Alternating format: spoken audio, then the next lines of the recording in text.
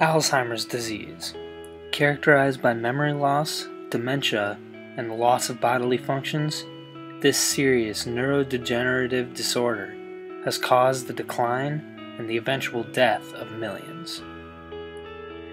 The classic hallmarks of this disease are plaques and tangles that spread throughout the brain. These structures contribute to the death of neurons and the decreased brain functionality of Alzheimer's patients.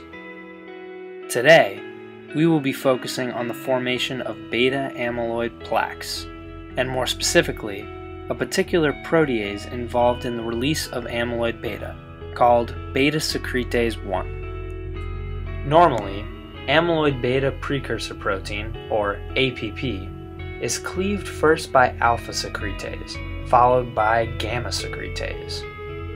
The released fragments are thought to benefit the functioning of neurons. However, beta-secretase cleaves APP in a different location. After subsequent gamma-secretase cleavage, amyloid beta is released into the extracellular space of the brain, where it can aggregate and form harmful plaques that can spread. Beta-secretase is a hot protein of interest based on its essential role in the formation of beta-amyloid plaques. Beta-secretase is a transmembrane protein, and it can also exist as a dimer. Its catalytic active site is located within the extracellular domain of the enzyme, and it is here where peptide bond cleavage of APP occurs. Since this enzyme is involved in peptide bond cleavage, it is classified as a protease, but more specifically as an aspartic protease. Two critical aspartate residues, ASP32 and ASP228, help coordinate a water molecule that is involved in the cleavage mechanism. This is typical of any aspartic protease. Two other key structures reside in the active site of beta-secretase: the beta-hairpin loop and the 10S loop. The beta-hairpin loop is also known as the flap, and it serves to assist in the binding of the substrate. The 10S loop serves a similar function. In addition, many specificity pockets are present in this area to ensure the tight bonding between the enzyme and its substrate. The mechanism of this protease activity is nothing more than a simple acid-base reaction. The two aspartate residues coordinate a water molecule via hydrogen bonding. One aspartic oxyanion abstracts a hydrogen atom from the water molecule, effectively activating it as a good nucleophile. The water nucleophile then attacks the carbonyl carbon involved in the peptide bond, forming a tetrahedral intermediate.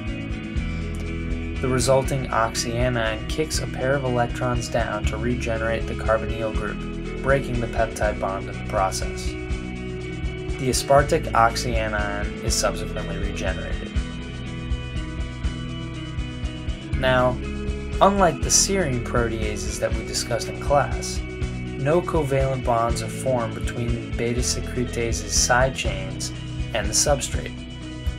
For this reason, the fragments can exit the active site freely.